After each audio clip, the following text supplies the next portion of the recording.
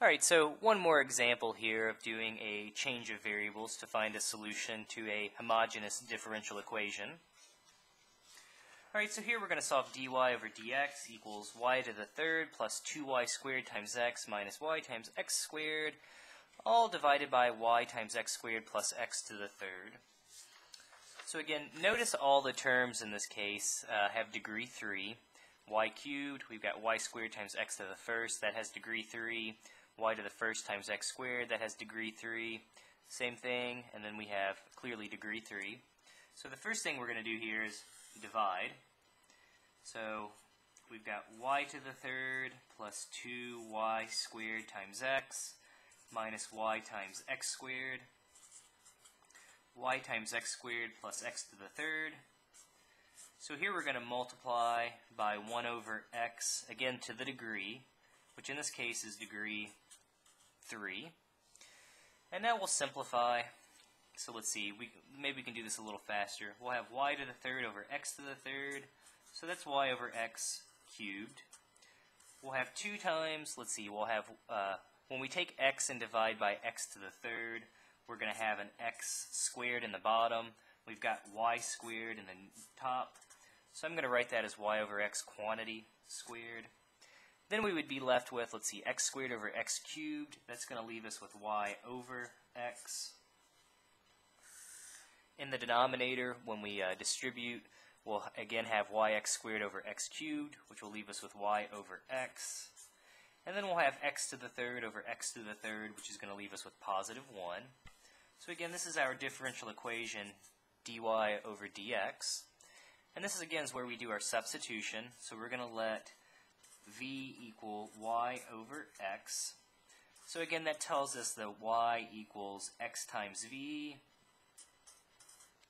And again, that means that dy over dx will be 1v plus x times dv over dx, just by taking the derivative.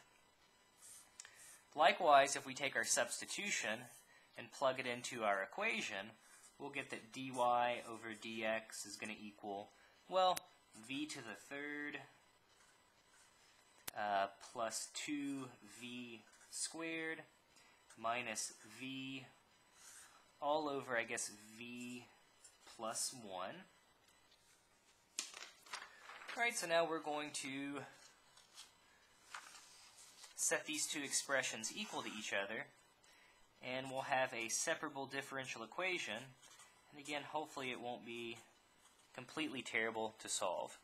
So we'll set it equal to v to the third plus 2v squared minus v all over v plus 1.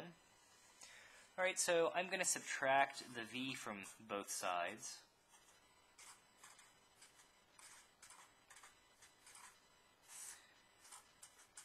So I'm going to subtract the v from both sides. And I'm going to write that as v over 1 because, again, I basically want to combine this stuff as a single fraction. Well, I guess to do that, I would have to get common denominators. So I would have to multiply numerator and denominator by v plus 1. Alright, so our x dv over dx, just chilling out. We've got v plus 1 in the denominator. Then we've got v cubed plus 2v squared minus v. And then it looks like we'll have a minus v squared. And I guess we would have a minus 1 at the end of the day. Excuse me, oh, I almost messed up. So minus v squared minus v to the first. Oh, that would have been terrible. Okay, so I'm just distributing and subtracting.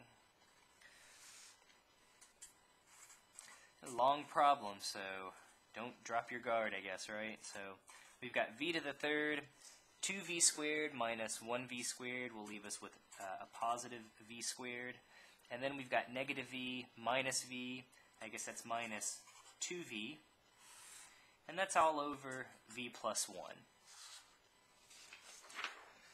Alright, so now what we'll do, kind of the same thing as the other examples, I'm going to multiply the dx over to the right side. I'm going to divide by x, so that'll give us our 1 over x dx. We've already got the dv on the left side, So to move this stuff over, we'll have to divide by it, or equivalently multiply by the reciprocal. So we'll have v plus 1 over v cubed plus v squared minus 2v. And now we're going to integrate both sides. So the antiderivative of v plus 1 over v cubed plus v squared minus 2v dv, that's going to equal the integral of 1 over x dx. So the right side's pretty easy to integrate. That's just going to give us the natural logarithm of the absolute value of x. The fun part is going to be solving the left side. So, alright, so kind of off to the side here, I'm going to integrate v plus 1 over v cubed plus v squared minus 2v. But I recognize this as being a rational function. You have a polynomial in v over a polynomial in v. So we should be able to use partial fractions. So I'm going to factor the denominator.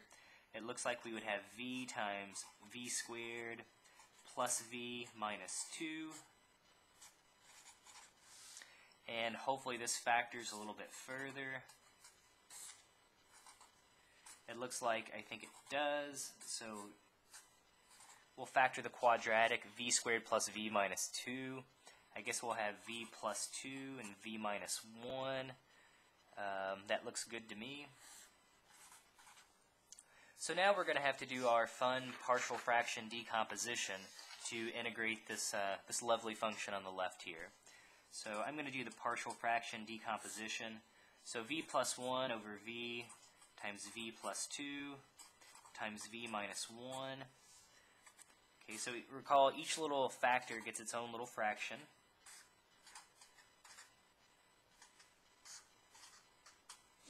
Okay, so in the numerator, we'll just generically put constants, a, b, and c.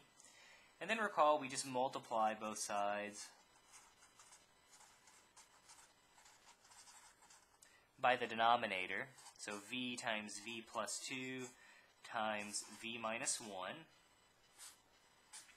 So when we do that on the left side, again, it's just everything's going to cancel out, and we'll be left with v plus 1. On the right side, when we multiply this whole term to everything, on the first term, the v's will cancel, and we'll be left with a times v plus 2 times v minus 1. When we distribute all of this stuff to the second term, the v plus 2's will cancel. So we'll have b times v minus 1. And then when we multiply all of this stuff to the last term, the v minus 1's will cancel out. So we'll be left with v times v plus 2. Getting closer, I promise. Okay, so now we've got to solve for a, b, and c. So this is, we could do the equating coefficient stuff. I'm going to just kind of pick good values for v. So notice if we let v equal, how about negative 2? On the left side, we'll get negative 2 plus 1. That'll give us negative 1. On the right side, when we plug in negative 2, we'll get 0 for the first term. Our second term, I guess we'll have b times negative 2 times negative 2 minus 1. But again, for our last term, when we plug in negative 2, we're going to get 0. So this is negative 1 equals b. I guess this is negative 2 times negative 3. Negative 2 times negative 3 is going to give us positive 6. So negative 1 over 6, that's going to be our value for b. Alright, so let's see. I guess we could plug in v equals positive 1 as well. If we plug that in on the left side, we'll get 1 plus 1, or 2. On the right side, again, if we plug in v equals 1, the first term is going to be gone. Hey, the second term is also going to be gone. We'll have c times 1 plus 2. So I guess that's 1 times 3, or 3. So we'll get 2/3 as our value for c. And I guess the last value we could plug in that would make life easy for us would be to plug in v equals 0. So on the left side, we'll just be left with positive 1. On the right side, we'll have a times, well, 0 plus 2 times 0 minus 1. The second term is going to be gone. The third term is going to be gone. So we'll be left with negative 1/2 as our value for a. Alrighty, so again, what the heck are we trying to do, right? So we're trying to integrate this big old function. So again, we said we could break that up as a over v plus b over v plus 2 plus c over v minus 1. Okay, so we figured out our values now for a, b, and c. Where are they all at? So let's see. We said a had value negative 1/2. Our b value was negative 1/6. Our c value, we said that was 2/3. So we've now done our partial fraction decomposition. So basically we've broken up this integral on the left side. And again, that's going to equal the integral of 1 over x dx. All of these you could just integrate by doing a u substitution. The first one's just natural log. Same thing here, let u equal v plus 2. And then you could do a different, substitution and let u or w, whatever you want to call it, equal v minus 1.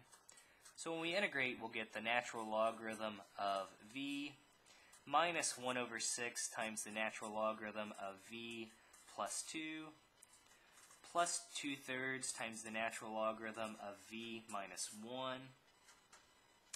On the right side, the antiderivative of 1 over x will be ln of x. We'll stick our plus c on the right side. We could certainly use properties of logarithms to combine all these logarithms. I'll leave that as an algebra exercise. I'm not going to do that. But we can always definitely want to substitute, get rid of the v. So we'll have negative 1/2 times the natural logarithm. Again, v was y over x minus 1 over 6 times the natural logarithm of y over x plus 2. And then plus 2/3 times the natural logarithm of y over x minus 1 equals the natural logarithm of x plus c. And that is now going to be our general solution.